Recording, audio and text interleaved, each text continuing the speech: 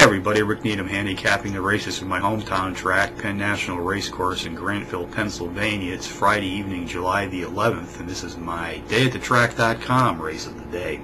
Going to focus on race 5 tonight, folks, 8:23 p.m. Eastern Post Time for this mile test on the dirt track.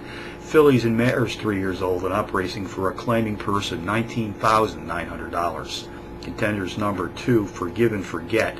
Number 3, Reigning Brew. Number 5, Lolo's Tiara, and number 7, Girls Getaway.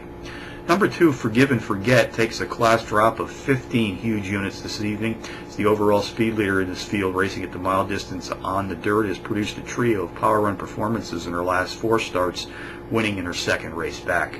Number 3, Reigning Brew, a 9-2 shot, comes off a power run performance in her last start and makes that classic turf to dirt move tonight.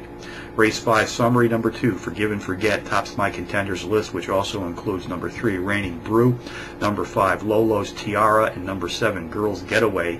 2, 3, 5, 7 in the 5th tonight from Penn National. A couple of bonus long shots for you as usual, folks. Let's go to Colonial Downs in Virginia first. Race 9, number 7, Charles the First.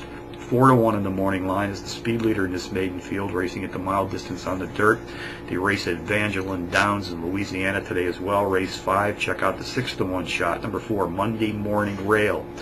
Qualifies as a Trackmaster Plus Power Pony, takes a 10-level computerized class drop. It's decent speed for this 6 furlong sprint. So from Penn National on a Friday evening, Rick Needham for DayAtTheTrack.com, where, by the way, you can wager on this race. Reminding you as always to please bet with your head, not over it.